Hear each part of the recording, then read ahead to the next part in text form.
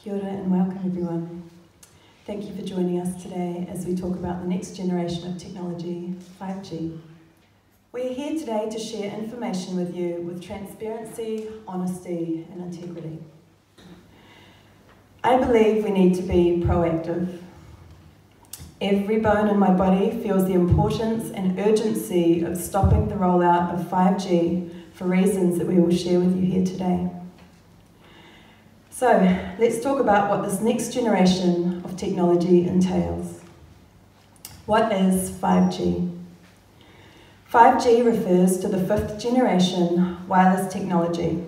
Its intended purpose is to provide faster and higher capacity transmissions to carry the massive amount of data that will be generated from the future Internet of Things, such as smart cities, driverless cars, video streaming, augmented reality, and more. 5G will include the higher millimetre wave frequencies never before used for internet and telecommunications technology. So why are we concerned? Because what has not been made clear to us, the public, is that 5G won't just be another number and letter on our cell phones. It requires an entirely new infrastructure of small cellular antennas erected throughout every town, as well as additional cell towers to what we already have now. 5G cell tower antennas will be supplemented by satellites. Up to 20,000 new satellites are scheduled to be launched into orbit to ensure that every inch of the planet is sufficiently irradiated to support high-speed wireless capability everywhere.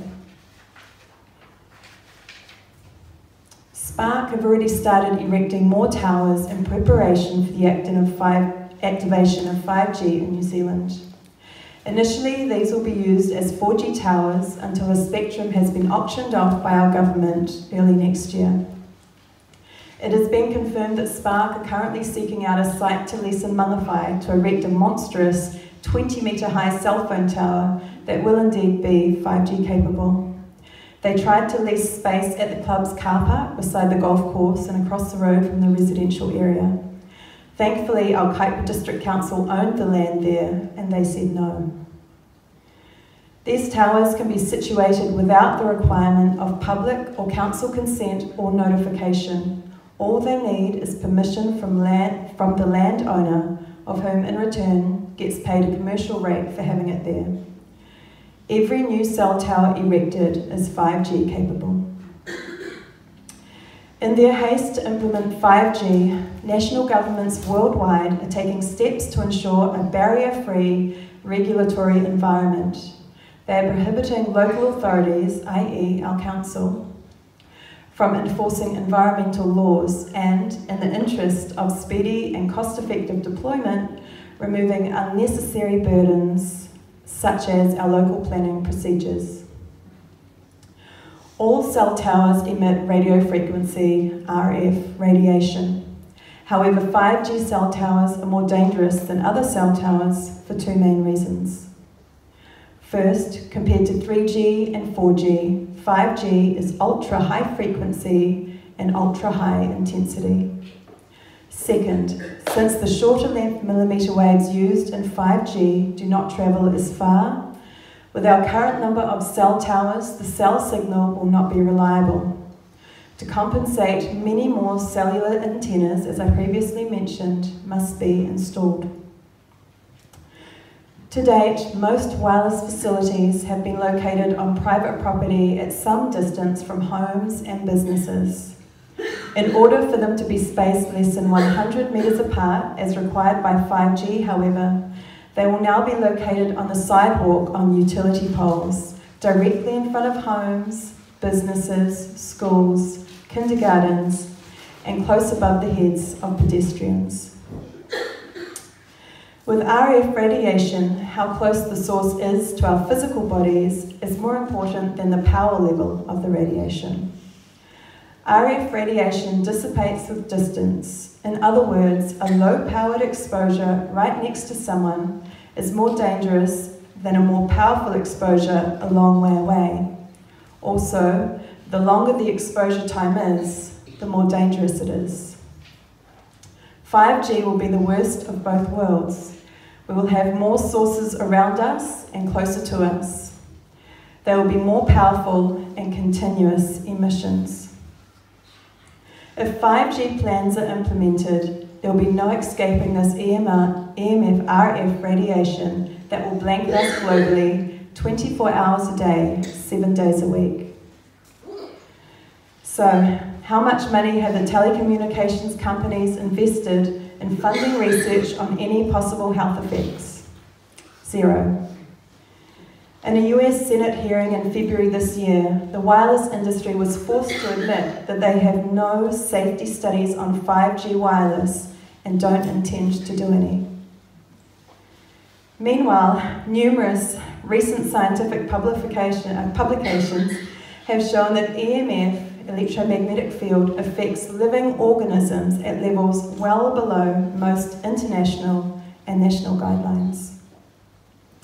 Effects include increased cancer risk, cellular stress, increase in harmful free radicals, genetic damages, structural and functional changes of the reproductive system, learning and memory deficits, neurological disorders, and negative impacts on general well-being in humans. Anthony Miller, an advisor to the World Health Organization, said there's now enough evidence if they were to re-evaluate radio frequency radiation, it would be labelled as a probable carcinogenic to humans. It's very important for you to know that the safety guidelines that the telecommunication companies and our government refer to when they tell us that 5G meets the current standards were made in 1998 and are 20 years out of date. The scientific research completed in the last 20 years supports the notion that the safety standards urgently need reassessment to create new standards that protect us. The current international guidelines for EMF are based on the obsolete hypothesis that the critical effect of RF EMF exposure relevant to human health and safety is heating of exposed tissue. However, scientists have proven that many different kinds of illnesses and harms are caused without heating, i.e. non-thermal effect, at radiation levels well below the current guidelines. Yes, that does indeed mean that the standards are already failing to protect us from our current Wi-Fi technology, which is well below the proposed levels of 5G. Regulators have deliberately excluded the scientific evidence of harm. Stakeholders thus far in the development of 5G have been industry and governments, while renowned international EMF scientists who have documented biological effects on humans, animals, insects, and plants, and have alarming effects on health and environment in thousands of peer-reviewed studies have been excluded. The EMF guidelines were developed for short-term exposure. The current guidelines do not cover long-term exposure and low-intensity effects, which do indeed pose a dangerous risk to our health and well-being. The current standards are insufficient to protect public health, and we need them to be reassessed urgently. The damage goes well beyond the human race, as there is growing evidence of harmful effects to both plant and animal life. This includes detrimental effects on our birds, bees, and other pollinators. Studies have shown that EMF interferes with both bees and birds' navigation systems and reduces their reproduction rates. 5G technology is uncharted territory. We do not know the full impact of the long-term exposure at constant and higher frequencies that this new technology is going to have on a global scale. But we should find out before it is imposed on us and our future generations. We have a right to know this information. 5G isn't being rolled out to serve us. It is not being rolled out because they feel we need to download movies faster. This new technology will be a multi-billion-dollar industry. And we are not the only ones worried about the effects of 5G. There are massive positive steps happening all over the world, people joining forces, and this is what is needed. It is not hopeless. In fact, There is so much hope. Globally, people just like us are standing up and saying no to 5G. It's both exciting and encouraging to see their accomplishments. The growing awareness of the health impact of the 4G, 5G densification is resulting in action by policymakers worldwide. Cities are issuing resolutions and calls for research before deployment. There are citizen organisations in almost every country working on this and a growing list of public officials speaking out. Mark Steele, an expert and engineer on EMF technology, is a courageous campaigner against 5G and has been highlighting the dangers of a secret 5G rollout by a council in the UK, where residents are complaining of increased illness and cancer in the affected area. After a city council attempted a silencing campaign, a UK judge has declared that the people have a right to know about the harmful effects of the 5G millimetre wave technology being deployed upon them. The judge declared Mark Steele as a credible expert and engineer on EMF and GSM technologies. Frank Clegg, ex-CEO of Microsoft Canada, was recently speaking on an EMF Health Summit. He was not only campaigning for safe technology, he was telling the truth about what the industry is doing to cover up cancer, DNA damage, and infertility.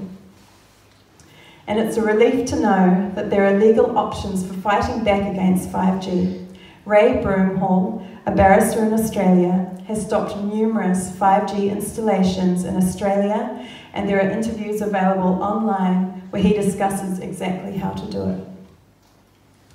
There's both scientists and medical professionals speaking out about the effects of Wi-Fi radiation. Australian brain surgeon Dr. Charlie Teo has been sharing essential information on the health risks of EMF, RF radiation, and has been calling for a national right-to-know law about cell phone radiation, as he has seen the detrimental effects of this radiation as a neurosurgeon. Also, a wealth of knowledge, Dr. Deborah Davis founded non-profit Environmental Health Trust in America in 2007 to provide basic research and education about environmental health hazards. You will find this website referenced at the bottom of the information flyer. Dr. Deborah Davis has a credentials list a mile long, including serving as President Clinton appointee to the Chemical Safety and Hazard Investigation Board in the USA. She has authored more than 200 publications and has been published in the New York Times. She is doing a phenomenal job of spreading awareness around the EMF, RF health risks, and how to minimise exposure. Her live talks can be found online and are well worth watching. Professor Martin Paul, PhD, molecular bioscientist, made a statement during one of his speeches that really sums it up. Putting tens of millions of 5G antennae without a single biological test of safety has to be about the stupidest idea anyone has had in the history of the world. These are just a few examples of the many people globally who are making a difference by creating awareness about the health implications of this technology. I'm so grateful to these courageous people for stepping up and speaking out about the untold truths that the telecommunications industry do not want us to know. Ask yourself this: why have Brussels, the capital in Belgium, halted the rollout of 5G? Their environmental minister stated, "I cannot welcome such technology if the radiation standards which must protect the citizen are not respected, 5G or not. The people of Brussels are not guinea pigs whose health I can sell at a profit. We cannot leave anything to doubt." Does this cautionary action ring alarm bells? Insurance companies are refusing to insure telecommunications companies against any health claims made against this technology. Why? Does this ring alarm bells? We have to wonder, why have thousands of peer-reviewed studies, including the recently published US toxicology program, a 16-year, $30 million study showing a wide range of statistically significant DNA damage, brain and heart tumours, infertility, and so many other ailments being ignored by the Federal Communication Commission. And why have more than 220 of the world's leading scientists signed an appeal to the World Health Organization and the United Nations to protect public health from wireless radiation, and nothing has been done? I've heard the term conspiracy theory so many times while sharing information about the potential harmful effects of 5G. Nothing would make me happier than to find out that 5G is safe, that our health and safety can be assured, to see scientific research that proves we have nothing to worry about. But the bottom line is that the telecommunications companies cannot guarantee us our health and safety. If they could, they would. And we wouldn't be here today having this meeting. It's important to know that this isn't something that we need to be afraid of. This is something to take action against. This is an opportunity because we can change this. People who don't want to learn or know about this are giving away their power. By not speaking up, they're silently giving their consent. Not wanting to know won't stop the rollout of 5G and its potentially dangerous effects. The damage 5G radiation will do on a genetic level is irreversible. I know that I don't want to feel the responsibility of knowing this information and just sitting back and letting it happen. No way. Right now, we don't need 5G, so why not wait until research has been done, until the standards have been updated? To date, there has been no informed public consultation. There has been no risk assessment. However, there has been a scientific objection where over 200 experts, creditable people, called for a moratorium in 2017, citing human health effects and impacts to wildlife. The key points in their appeal were: present levels of RF radiation are already toxic. Present levels of RF radiation are already toxic. Harm to humans and other biology is already proven. Harm is evidenced below the current safety limits, and 5G will substantially increase exposures. Taking all of this into account, it is not unreasonable to ask for our health and safety to be assured before the rollout of 5G in our community. It is not unreasonable to ask for our beautiful environment and our beloved native species to be protected. Our petition is addressed to the Kaipara District Council. I have faith in our local council. They're the voice of our community, and right now, we need them to take our concerns to the next level. Our plea to the Kaipara District Council to act as a voice of our community is well justified. We need the development of more protective EMF guidelines, encouraging precautionary measures and educating the public about health risks, particularly risks to children and fetal development. Our community's health and safety, as well as our environments, should be a priority and of utmost importance. We are here today to learn, because knowledge is power. We are here today to go from fear to aware and empowered. We are here because we have a choice and a decision to make. We can choose to join forces as a community and use our collective voice to be heard when we say, we do not consent to 5G in our technology. Thank you.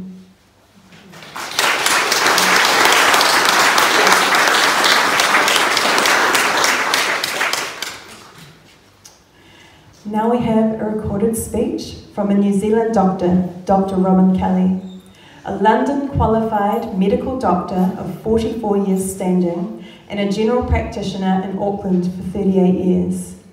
He is also a medical and science researcher and writer. 2 of his books have won Science Book of the Year prizes in the USA. He has spent the past 2 years researching the effects of various electromagnetic frequencies, including non-ionizing radio frequencies, on human and animal tissue, with a focus on any potentially tissue-damaging effects. Hello everybody and welcome. I'm Dr. Robin Kelly. I'm a family doctor. I have been researching this subject now for 2 years. I have a background in radiation oncology in the UK and here in Auckland, but I've been in general practice for 38 years. Now, a family doctor has to look at all the evidence in front of them and do what's safe. First, do no harm. That's my job. One has to take each bit of science, we have to study it and be critical of it so people coming to see us, our patients, are not subjected to anything that's dangerous. And I've applied this principle rigidly as I can do, for 38 years.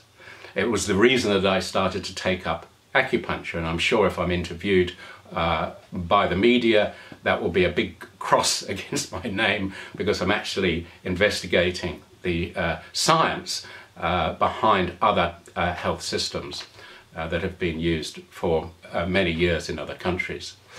So my focus has been first do no harm, also known as the precautionary principle. Now I have to congratulate both Lis and Mangawhai, and thank you both for inviting me to talk to you. I wish I could be there on my own, in person, but I've been unable to do that. And congratulate Lis for her amazing, brave appearance on 7 Sharp, which has really backfired on TVNZ and shown TVNZ in their true colours. And I'll possibly mention that in a minute. So what's happening I'm going to be talking about the science and how I have looked at this science and tried to make sense of it. And the bottom line is that there has been a paradigm shift. No longer can anybody say that ionizing radiation, the stuff of X-rays and nuclear fallout, is the only problem. There's a whole spectrum of problems that go right through the electromagnetic spectrum into the radio frequencies that already surround us, but are going to be highly intensified with the proposed rollout of 5G. Now, the National Toxicology Program in the US, combined with the National Institutes of Health, which is a sort of massive organizations, have shown a statistically significant increase in brain and heart cancers in rats exposed to these radio frequencies over a period of time. But until recently, and possibly not so recently, the mechanisms behind that haven't been elucidated, and now that's completely changed. So we've got a paradigm shift. We have many, many studies showing that that what happens to our cells exposed to what we have already causes what we call oxidative stress, which can lead to DNA damage and can lead to all sorts of chronic conditions. And we know that smoking does this and stress does this as well. So this is another major stressor to the body. We have known this since 2011. And of course, science presses 2 steps forward and 1 step back. So in other words, you have to have repeated studies that show this. So we have repeated studies. We've had analysis of hundreds of studies that show this. And in fact, one study that came out from the Ukraine just 2 years ago showed that out of 100 such studies, 93% show oxidative stress within our cells. And that's just exposed to what we have already. And in Australia as well, researchers have shown that 216 out of 256 papers on this have shown this as well. So we're dealing with a paradigm shift, and this is why the scientists around the world that know about this are so up in arms about it. And we want to know why this is being ignored. So I have looked at the politics, I've looked at the governing bodies and committees around the world that seem to be ignoring this and feeding into the advisors to our government who just quote the committee findings. We find that the committees, there's no election into the committees, people are proposed and invited in. There's a complete crossover between this major committee called ICNIRP, the WHO, and the industry. The WHO want to, in fact, encourage, and I can understand this, technology, especially wireless technology, so that the world and the third world gets access to this, and there are some advantages on this. But this drive has been abused, and now they are actively ignoring the science. So that's where I come in, the science. And I'm writing to pretty well every minister and the CEO of Spark about the science, and I'm getting these standard, oh, we're just doing what we're told.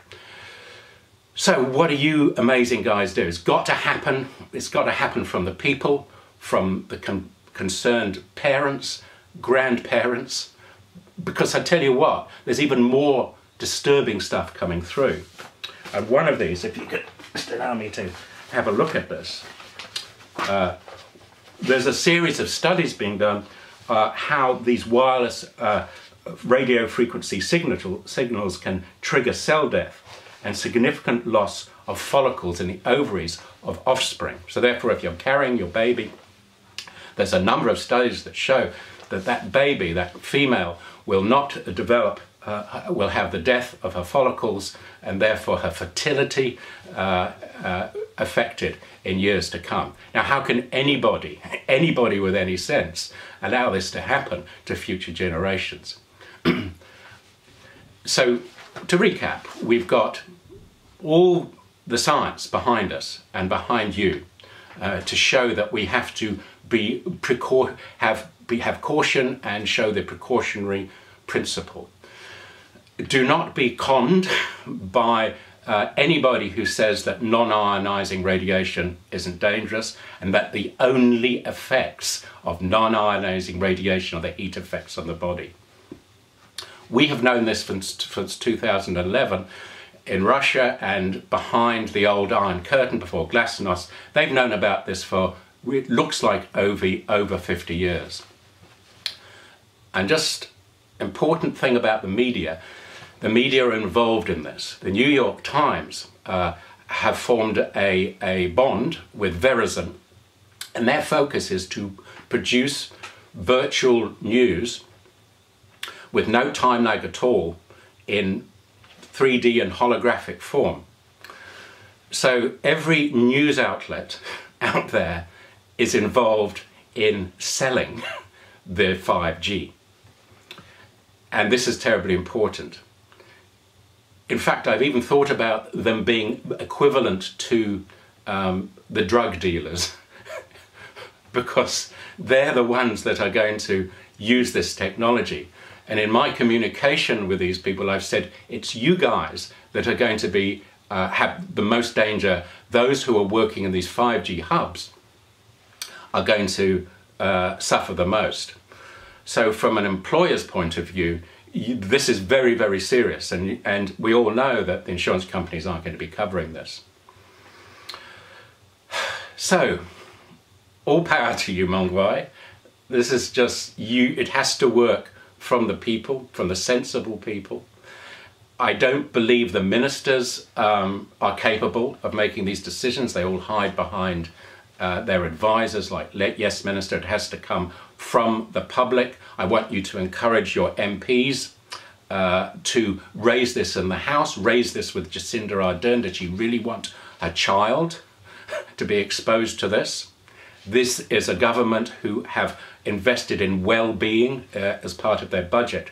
Now they have to put their money where their mouth is, okay? And you guys are the people, the public that can do this. I can do the science bit, I can do my doctorate bit, but it's got to come from the sensible people like you. So all the best, have a great meeting, and I hope to see you at some stage. Bye.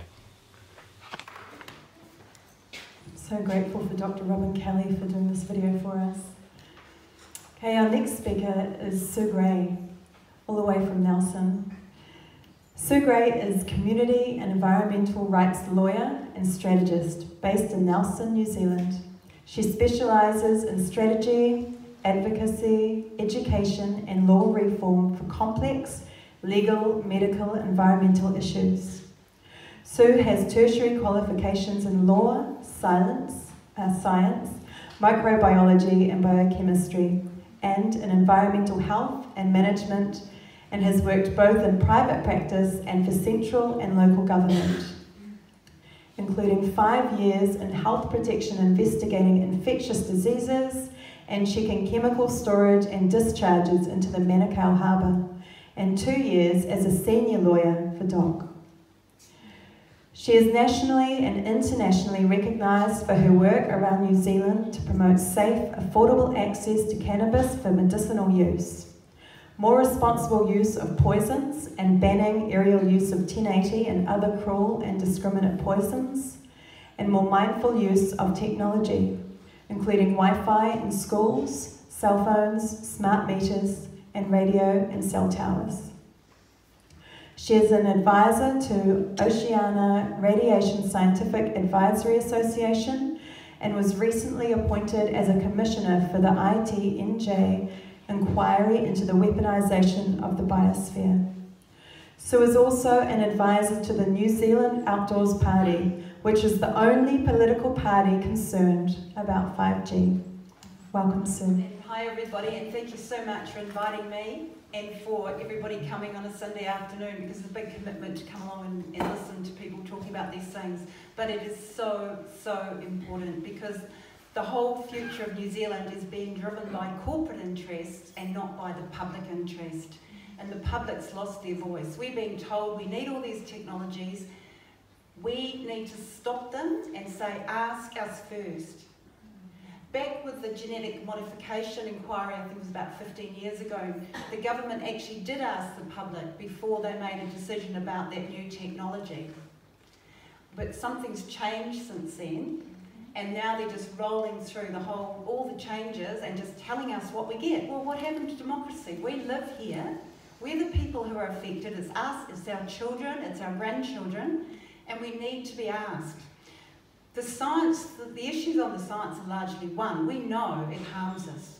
There's no question. What we have to win is win back a forum to actually take back our rights as people. And it's so important. And what we can do, I've got all these notes, but I've got so much to say, so I'm just going to talk. What we can do is come together exactly as you're doing here. There's a group in Nelson doing the same thing. There's groups in the Coromandel, there are groups in Tauranga, there are groups all around the country. We need to get angry and we need to make it the government's biggest problem so that they have to listen to us. We have to make the biggest fuss imaginable, because if we don't, the corporates will just roll on through and nothing will change. But if we all speak up and find our voices and talk to each other, connect with different groups around New Zealand, connect with different groups that are concerned about the lack of democracy. It doesn't matter if they've got a different issue from us, because actually the whole issue is that the government's not representing the people. So somehow we have to work out all these new ways. We actually can use the technology that we're concerned about, but we need to use it to work for us instead of against us. So on the one hand, I'm here saying we do need the technology, but on the other hand, I'm saying let's use it mindfully and let's use it for our benefit, not to our detriment. The thing about 5G is it's harmful. We know that. We're being told we need it, but do you know what we need it for? We need it for driverless cars. Really? We need it for the Internet of Things, so that somebody can sit in a computer in an office somewhere and turn on our washing machine at 2 o'clock in the morning when there's less load on the power system. Do we need it for actually humanity, for the real things that are important to us? No, we don't. We were told with 3G and 4G we needed it for our schools and we needed it for Wi-Fi. But in actual fact, all of the OECD research on that shows that some technology is good, but more is not better. And a lot of the schools around the world are actually taking out all the smart learning and they're going back to the basics, because they realise that actually people need to learn basic skills like connecting and planting flowers and patting dogs and going for walks in the park and all the sort of simple things. And the technology side of things are actually is a secondary thing. Yes, you might be interested in that and maybe you're more interested than others, but it's not essential for our health and well-being, and particularly for our mental health. So I got involved in radio frequency radiation in Nelson when Telecom decided they wanted to put a cell tower about 5 metres from the sandpit at the Atawhai Play Centre, which was where my two older children had been, and my youngest daughter was just at a play centre across the road. And the community said, hey, this is not right. And we made a big fuss. And we stopped that cell tower. And I learnt a lot. I've stayed interested in radiation issues ever since then, and followed it through as different changes have happened. It's really concerning because our instinct is right that it's harmful. But we're told that it's a matter of science and you're a bit silly if you don't really understand the science and you haven't really got a view. Well, actually, they're wrong about that, because it's about, first of all, it's a lot more than science. Science is necessary, but it's not sufficient. It comes down to values, ethics. What kind of world do we want to live in? Do we want to live in a world that's dominated by computers or technology, or do we want to live in a world where people come first and we respect nature and we work with nature? Because if we just sit back and let everything go the way it's going, it's driven by the corporates. It's not driven by us. And we just become pawns that are just sort of toys for them to play with. So science is necessary but not sufficient. It's much more than science. But the other thing is, with the science, they play games with this too. The other issue that I've done a lot of work on is medicinal cannabis and hemp. Now, hemp's been used for 4,000 years plus around the world as a herb, as a medicine, and yet we're told that in New Zealand we can't have people using medicinal cannabis until there's research to prove it's safe. And yet with radiation and with poison, we're told, well, let's assume it's safe until it's proven dangerous. Now that is just how crazy the assumptions are. They're not assumptions because they're good for the public. Those assumptions are made by the corporates who are making a whole lot of money about the way things are going, and they're trying to exclude us from having a say.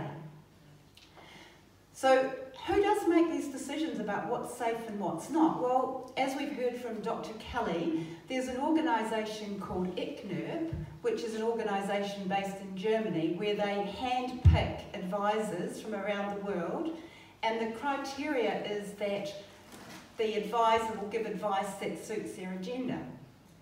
Now, guess what? In New Zealand, we have an organisation called the Interagency Advisory Committee on the Health Effects of Non-Ionising Radiation, which advises the Minister of Health. Guess what the criteria is for membership of that committee? That it gives the Minister the advice that he wants to hear. So the 3 top experts in New Zealand who understood the biological effects and the harmful effects of radiation were not allowed on that committee because their view was that it's harmful. And the Minister of Health didn't want them. One was Dr. Sophie Walker, who actually worked for ESR, one of the government organisations. She was told not to attend any more meetings because she was putting together regular reports saying that there were harmful biological effects from radiation, that's 3G and 4G. Dr. Mary Redmayne, who did a PhD in Wellington about harmful effects of radiation, she studied cell phone use and cordless phone use by intermediate school-aged children in Wellington. And she established that those children had enough exposure by the time they were 16 to have a significant increased incidence of getting a brain tumour, or risk of getting a brain tumour. I think it was something like 60% of children from their cell phone use and cordless phone use. She wasn't allowed on the advisory committee either, even though she went on from her PhD in Wellington to go and work at Monash University and become a world expert. And the third advisor that wasn't allowed on the interagency committee was me, who's got a science degree, a law degree, I worked for the government, but again, my advice was very inconvenient, so I wasn't allowed anywhere near it. That's how it works. The government in New Zealand used to follow the World Health Organization advice on radio frequency radiation up until 2011. And back then the World Health Organization said, yes, there might be a heating effect and we have to take care about that, but where there's no evidence or there's no conclusive evidence of biological effects, so we don't need to worry about that. In May 2011, the World Health Organization, based on a big report from ICNIRP and a lot of advisors from all different perspectives, decided that radio frequency radiation was a class 2B carcinogen. So that's a possible carcinogen. It's not a definite one, but based on all the research they did and this massive volume of materials and reports they put together, they decided it was a possible carcinogen. They put out a publication all around the world that people and governments in some countries took some awareness of that and were more cautious. But in New Zealand, whereas up until then they said, yes, we're heavily guided by the World Health Organization, from then on they said, oh, no, the World Health Organization, they've got it wrong, they can't prove it's a carcinogen, so let's just ignore that. So that's the kind of, they change the rules to suit themselves. They keep changing the goalposts. You see it over and over and over again. Now, why don't our ministers listen to the people? Well, that's quite interesting too. I did a few Official Information Act requests to try and find out. So I wrote to the Minister of Health, the Minister for the Environment, and the Minister of Technology, and I asked them if they could please give to me copies of all of the information that they'd got, first of all from their official advisors, and from the Interagency Advisory Committee, but also from other world experts and from anyone else in New Zealand, so I could see that they were getting some sort of balanced advice. Well, I'm still waiting to hear back from Chris Farfoy, the Minister of Technology, but David Clark, the Minister of Health, and David Parker, the Minister for the Environment, have both written back and said, oh, we're advised by the Interagency Advisory Committee, this is this committee that we've just talked about, that you can only get on if you give them the advice that they like, and we've had no other advice at all. And I said, well, look, this is really, really strange, because I'm a member of the Oceania Advisory Group, and I know that a lot of these world experts have written to our ministers and they have given them advice of what's happening. So I went back to David Parker and I said, well, look, this can't be right, because I know you've got this information. Oh, no, that's not advice, that's communications we get. So that goes in a completely different pile and they don't even read it. So this is the problem. There's all this information of harm, but it's not getting through to our advisors because people are filtering the information and only letting through the information that they want them to have. So what can we do? And this is where I've touched on. We need to make a big fuss. Because if we don't make a big fuss, it'll just carry on exactly how it is.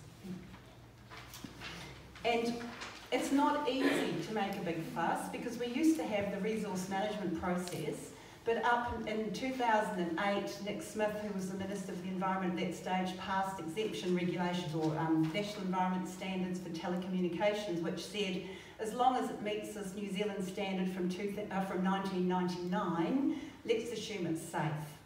And so you cannot make any submission under the resource management process on the safety of radiation if it complies with the New Zealand standard. And the New Zealand standard, again, is a standard that was set by the engineers to basically allow anything that's not cooking you.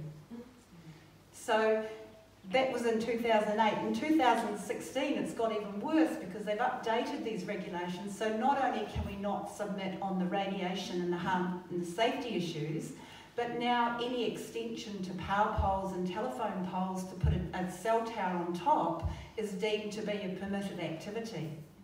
So at least under the old regime, we could make a fuss about new poles and things going in. Now, there's no process at all under the local planning rules, the resource management rules, to challenge these processes. Now, it's clearly wrong. So we've really got a whole combination of things that we can do, because we can't use the most obvious solutions that we normally have, but the type of things we can do legal challenges. That's not always easy as well, because unfortunately the courts can be influenced politically. We've just had a legal challenge on 1080 and arguing that there's a law that says no person shall deposit a substance on the bed of a river without a consent. The court decided that substance somehow means structure. No person shall deposit a structure on the bed of river. Well, actually, there was another section that dealt with structures. If Parliament had have thought that they were talking about structures, and the other section thought they would have thought of that and said that.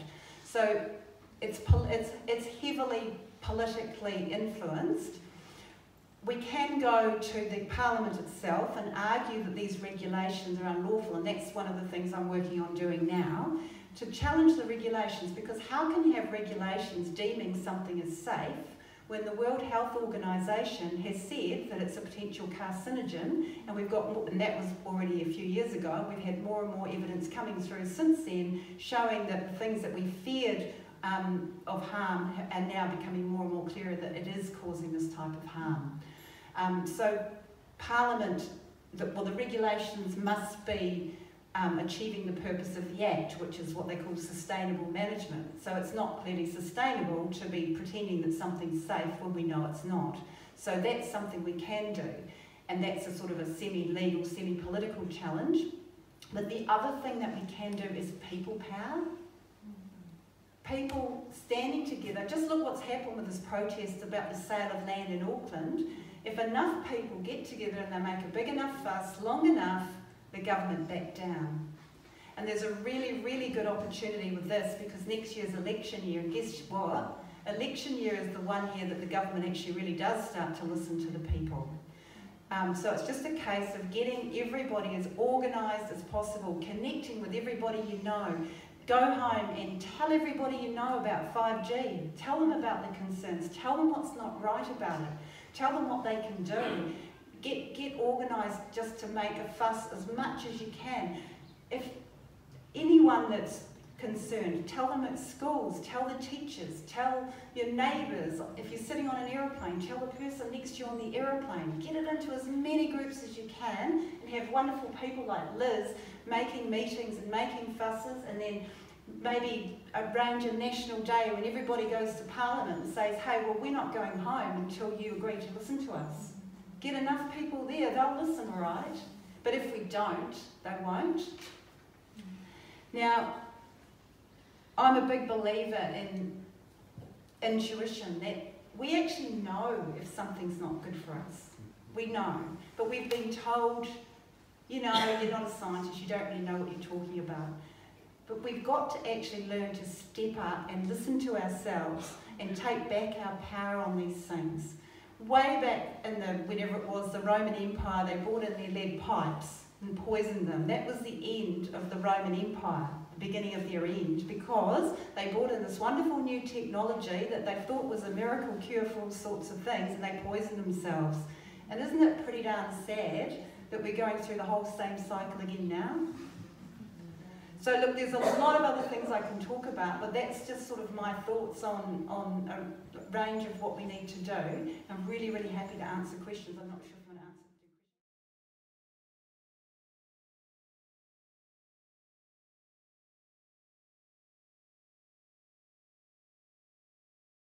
When Sue Kedgley was in the Green Party, she was amazing. When we were trying to stop the the cell tower at the Five Place Centre, she was really great, but that was back in 2008, and since then Kevin Haig took over on their health policy, and now they seem to be pretty silent on the whole thing, unfortunately. Questions. So if you ask a question, if you just write to the minister, you usually get a letter back saying the minister's very busy and they may or may not respond to you in due course. But if you ask a question under the Official Information Act, they're legally required to answer you within 20 working days, unless they've got a very good reason why not. In fact, they're legally required to answer you as soon as reasonably practicable and no longer than 20 working days. And it's a strategy that's almost evolved a little bit accidentally, but it's been very effective. And it started out with a few of us, but a lot of people are now asking questions. It's an easy thing to do. There's no particular format or anything. You can just write, I suggest, to the Minister of the Environment, so that's just david.parker@parliament.gov.nz, the Minister of Health, which is david.clark@parliament.gov.nz, and the Minister of Technology, which is chris.farfoy, I think it's FAAFAI, @parliament.nz. And you can just head it up, Official Information Act question, and any questions you've got, you know, what safety information have you got about 5G? Or what research are you relying on? Who are you getting advice from? Any questions you can think of. Because if people keep asking questions, first of all, they start to spot these trends and they go, gosh, why are we getting all these questions? Other public concern, gee, elections are coming, we better start thinking about this. Plus, if you ask the questions, you might actually educate them and you might make their officials go out and get some information. Often they give you a bit of a hopeless answer the first time, but there's nothing wrong at all with going back and saying, well, you've said this, but actually what do you mean by this? So you can keep this whole thing going and going and going and going. And what's actually happened with DOC now is we've actually bogged down the whole department. And we've become, it's almost like a sort of active resistance of the people that they won't meet with us. Well, they've started to meet with me now, but they didn't want to meet with us. But actually we've forced them to engage with us through a legal process. It's free, anyone can do it. And it's a very, very effective way of getting information. And information is power. They're sitting on all our information because it is our information that they've got. Let's make them explain why they're doing what they're doing and where the information gaps are. Let's just keep teasing it out. They hate answering the questions, and it gives us good information. So that's something that's accidentally become quite a very effective strategy. So just a really good idea to do the same with 5G. And you know, I sometimes say, right, my mission is I'm going to ask one lot of questions every day. It takes me 5 minutes. It probably takes them 5 hours to answer it. And between us, I can then share the information around people and others can follow up on it. So just imagine if 100,000 New Zealanders started asking questions about 5G. Just imagine. And it's so easy. There's a website, fyi.org.nz, and I'm not sure who set it up, but it's a really good website for asking official information and questions as well. And you just put in what department you want to ask, and it automatically puts in the email and everything for you. And then you just put in your questions, and then it automatically gets sent, and then you get notified when the questions are back. I think it's better that everybody does their own thing. They're all asking the same different questions, because I think when government starts to feel that it's sort of a scheme and everybody's involved, then they start to discount it. Whereas if it's just coming from random all round, then they start to realise that there's something going on here. You can actually really bog down government. And what happens, the department has to respond. So they have to keep bringing new staff on.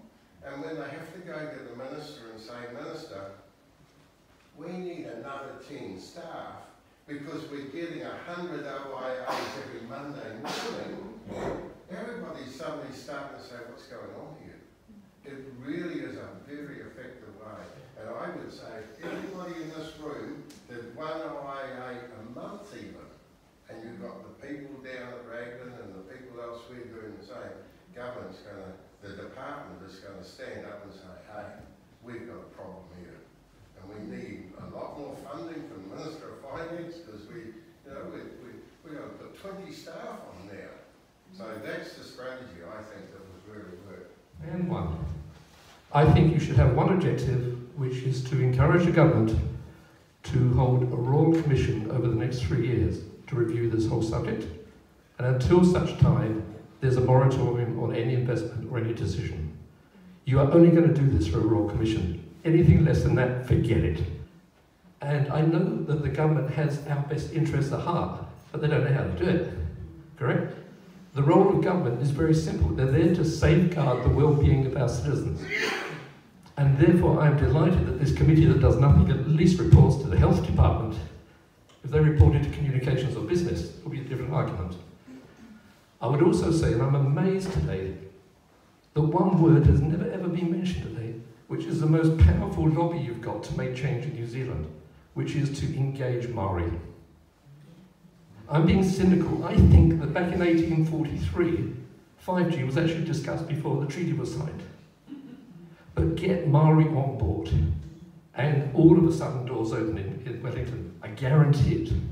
So my recommendations, by all means, involve our Member of Parliament, who nobody's seen since the election, don't waste your time at Kaipara Council, because they report to the Minister of Local Government or just vanish. Seriously, nothing personal. I would talk to your friends around the country and get them to buy into your basic elevator pitch. We're fearful of the future. What we've got today will last us a few years. Take a step back, take a time back, do a royal commission, and engage Maori. And you need one more thing, which is somebody inside the organisation. In my main charity, I was lucky enough to have the Governor General working with me. You need to find somebody like that in Wellington that believes in you and is prepared to put their reputation on the line. And I would suggest it's somebody in the National Party, because they need something to hang their hat on before the election. The local board should be able to help you, but the problem is because of the exemption regulations, the central government has taken the power away from local government. So you can still get local government. I would still go to local government, but it wouldn't be my #1 strategy because they're not the decision makers. My strategy is go to the guy that can make the biggest difference. And the biggest difference is central government. But local government should be your friend because they're here to represent you. So there's nothing to stop them from also going to central government. Another thing, elections coming. Yeah. Just imagine if a lot of people here signed up to join, to stand as candidates and put in their on their candidate information sheet, I'm standing because I don't want 5G and because I don't think local government's representing me. Now just imagine how much power that would have all around the country, and if everyone that was concerned about it voted for those candidates. And suddenly you've got momentum and you've got numbers and you can actually do something. You'd still have to then get your council to put resources together to go to central government, but you'd at least have a funded entity to support you as well as everybody doing it as volunteers in their own time. And ask for meetings and ask them to help you and ask them to lobby central government, ask them to get the Minister of Communications down here, or up here, I should say, to explain. You can do all sorts of things. You've just got to be really creative. You've just got to keep thinking of new ways to make an impact. And it's the timing, isn't it? And timing. But timing is essential. Local government's great now with the elections coming. So it's not officially recognised, but there's a huge amount of information, and a lot of people get basically an allergic reaction to electromagnetic radiation, to radio frequency electromagnetic radiation. And it comes, it seems, from a cumulative effect. So we've all got a natural resilience to a certain degree where we don't really notice it. But if you get a tipping point for your body, you will start to get a range of allergic reactions. And once you get them, it's very hard to stop getting them. Your body is sort of hypersensitized. And smart meters are one of the trigger points for a lot of people, especially if it's near your bed. So first of all, try not to have a smart meter, but secondly, arrange your house so that you're not sleeping or working anywhere near it. If you have got one, try and get rid of it, but they're quite hard to get rid of. And the other thing is turn off your Wi-Fi at night, turn off your cell phone at night, turn your cell phone on to airplane mode whenever you possibly can, so you've got minimum exposure, because a lot of it is, it's partly how much exposure you get, and it's how much rest your body gets from exposure to recuperate. So it's all sort of a cumulative type thing. You don't have to consent to them changing your meter to a smart meter. There's other meters that are not smart meters, and you can just put a sign, I do not consent. You can notify your power company, you can notify the transmission lines company, I do not consent to a smart meter.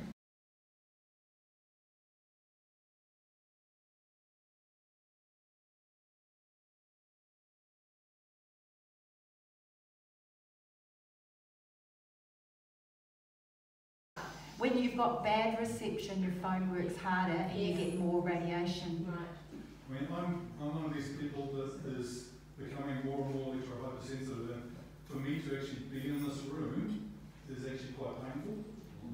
And so I'm having quite a hard time actually being here, but this is very important to me. As I say, for 7 or 8 years I was recognised as one of the most specialist people in New Zealand. So I'm the electrobiology consultant for building biology in New Zealand. I'm one of the few people actually have a qualification in this area in the country.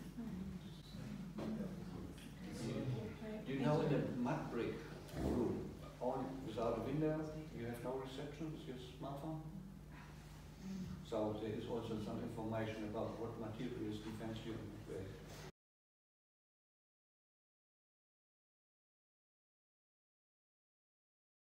No, there's two different ways. You can do an electronic petition. There's no sort of legal connection to that with Parliament, but if enough people sign it, they listen. You can also do a written petition to Parliament. I helped Rose Renton do her one on medicinal cannabis, seeking safe, affordable, accessible medicinal cannabis, and she got, I think, 16 or 17,000 people that signed. Then it comes down to finding an MP that will take it to Parliament for you, and again making a big fuss so that they know it's there, because they actually have a discretion whether or not they will hold an inquiry. But if enough people sign and you make a big enough fuss, you will almost certainly get an inquiry. We got an inquiry back, I think it was 2008, with the FI Place Centre. We got, I think it was only about, I can't remember now, maybe 5 or 6,000 people signing, but it was a lot for the size of our community. And because we got a couple of MPs, Sue Kedgley from the Greens back then, she was great, and a couple of the others engaged, we did get an inquiry, and she actually put some pretty good stuff on the record against it. The others, not so good, but at least it got something on there. But you know, you word it up really carefully to say, I think that was great wording. We want to, the people ask us first. We want a Royal Commission of Inquiry before any decision is made on 5G in New Zealand and before any spectrum rights are sold. And then get as many people as possible to sign it and get it into the system, make it really public, get it on the radio, get people talking about it, get all the schools and the parents to sign, get lots of numbers. That's how you stop it. Courts theoretically are a really good option. There are some practical challenges, and there's in overseas you can sue for personal injury. In New Zealand, because of the ACC scheme, we can't sue for personal injury, and so we tend to become a bit of a testing ground for a whole lot of new technologies and products from overseas, because they can test here and we can't do a thing about it. And we might have people dropping like flies from new medications or whatever else. I don't think it was the intended purpose of ACC, but it was certainly an unintended consequence of us having ACC, and I know for sure that they test things here. So that takes away some of our rights to sue. The Resource Management Act is another potential problem, but people tend to use that as a be-all and end-all, but in actual fact there's a lot of other actions that you can use and they're available overseas, and they are still available in New Zealand despite the Resource Management Act. So they're called torts of negligence and nuisance and trespass, that if somebody's doing something to you that's unreasonable, that's hurting you, you can go to court and ask for an injunction to stop it. Now you need to be pretty organised, you need to have some pretty good evidence together, and you need to basically spend a bit of time pulling all that together, but based on some of the world expert evidence around, there's definitely a case to stop. I helped Penny Hargraves down in Christchurch with the Aruia radio tower. There's a radio tower just on the northeast side of Christchurch, and it's electromagnetic radiation as well. It's a very unfortunate one there because it's on the flat. There's several towers quite near each other, so they have to keep turning up the power to get their radio station louder than the other people's radio stations, and it's a mixture of AM and FM, so you get the sort of cumulative effects of all sorts of different things. They literally had people dropping dead, and they had animals dropping dead. They had no rodents and no insect problem because they all just went away from the radiation. If you look on the Christchurch Replacement Plan website, there's a lot of evidence that Penny and some of her neighbours put in, must be probably about 2 or 3 years ago now, when Christchurch was urgently putting a new resource management plan in after the Christchurch earthquake. And if you look at the Christchurch Replacement Plan and look up Penny Hargraves, I think it was chapter 14, but I'm not sure about that, about infrastructure. She's put evidence in, and she was in contact with experts all around the world then. I'm still in contact with a lot of them. So we can call on all of that information, but what I'm saying is our courts tend to protect the status quo, and they tend to be quite politically driven. So you have to have, instead of having a 51%, 49% case, which is what you should have, you basically have to have a sort of a 99%, 1% case. So you really do have to be organised to use that. But it's a great idea, and it forces the issue at the very very least, it forces the government to then put their cards on the table rather than just drifting along and doing what they want to do. They actually have to explain, so that in itself is a good thing to do. And the radiation impairs mental health. There's no question. It makes people, not only people, but the animals. That was one of the things in Aruia, that otherwise really gentle animals, the male animals became really aggressive. They'd take them away from those paddocks away and they'd go back to their normal personalities. And it basically creates an ability to think and comprehend and listen and learn and all the kind of things that you need to do to be organised to take on the government. It takes away your ability to do those things. So again, another reason why you've got to act sooner rather than later, before the radiation comes. They know all this because the Russians did it to the Americans in Moscow way, way, way back. And there was loads of research back in the 60s and 70s about the concerns and all the gaps in the research and all the safety tests that needed to be done. And then the whole thing flipped back the other way when the business side got involved. And then all of a sudden it was, well, if there's a gap, let's just assume it's safe. Whereas before that, they identified all the gaps of what research did need to be done, and the mental health effects was one of the major concerns. And I think the bees are telling the story too already, aren't they? Yeah, the bees, absolutely. Yeah. When the bees and all the insects go, you know you've got a real problem. But I think that young children are also a voice to be heard, and our friend here who's talking about his electrosensitivity after years of being exposed to the city or whatever it was. Our little children are born electrosensitive, and I'm sure a lot of the pain difficulties and the things that are happening to our children are part of the problem is the electromagnetic fields which have gone crazy.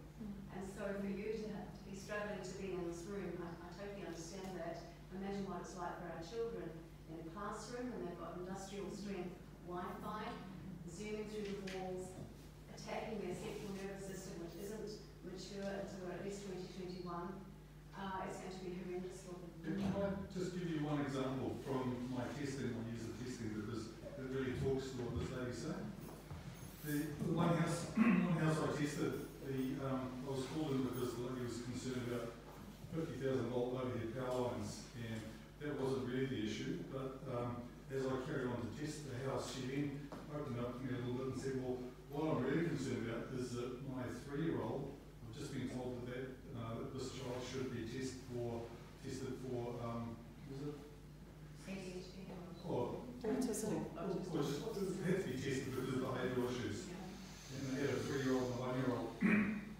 Keep the story brief. In this 3-year-old's bedroom, where the kid's head was, there was a Rinnai water heater on the outside wall. They put out really big magnetic fields. Maybe 10 to 20 times more than what I would accept as a sleeping area. So straight away the kid was in a big magnetic field. The electric fields, because it's a 2-storey house, most 2-storey houses, the electric fields through the floors are very high. So this kid was sleeping at about 12 volts. Half a volt is what's more acceptable. So very, very high electric fields. There was a massive amount of dirty electricity at times. The meter would almost go off scale. And because these kids would wake up 3, 4, 5, 6 times a night regularly. They never ever slept through the night once in their lives. They had wireless video monitors on the children. Oh. And when I put my high frequency meter where the kid's head was, it went off scale. Oh. So the first thing I said to the mother was, please get rid of all the wireless video gear. We'll turn off your Wi-Fi basically all the time because they didn't need it. They could wire up their computer, connect it. So Wi-Fi gone, wireless baby monitors gone, and then I asked them to turn off all of the power circuits at the circuit board except for the refrigerator and the alarm system, which was difficult to turn off for them. And we also moved the bed away from these magnetic fields, but they diminished or were gone because the power was turned off. The dad, who I've never met, phoned me up 3 days later, and I'll never forget his words, it was amazing. He said to me, the first thing he said to me is, thank you so much, our children are angels. Oh. And what had happened was that their whole behavioural problems had completely gone. And it was just this cumulative effect of all these individual electromagnetic radiation. Because we are electrical beings. And the science can't measure it because when they do testing for science, they try and measure one thing. But what happens in real life, it's the combination of all the different things. So by the very way they design the test is almost destined to not show us anything. They're basically going every 100 or 200 metres. They're going everywhere because it's a very low, short length, high energy wave. It doesn't go very far, so they have to just have so many of them. So whereas we've been objecting to cell towers being near homes and schools and hospitals and that type of thing, if they have 5G, they'll just be everywhere. The next logical extension of this, and it's really the battle for the house with the utilities, is that the smart meters actually have the ability to have a minimum of 2 modems in them, and possibly 3. And so what I fear, and I mean I've worked with Catherine Smith years ago on Stop Smart Meters website and all the rest of it, but what I really fear is that the smart meter will become the access point to the house and will become the 5G modem. Thank you. I'd just like, maybe we could all just give a little applause for all our speakers here today. I'm so grateful. And to all of you for being here and really taking part and engaging. This is obviously important to all of us, and this is so important, having this community meeting here today, to really join forces. That's what this is for. This is an information meeting so we can really connect, we can learn more about what 5G is before we take the next step. This is a first step for us. So this isn't it, you know. And so thank you for being here, and please stay in touch with us via our Facebook website if you're on Facebook.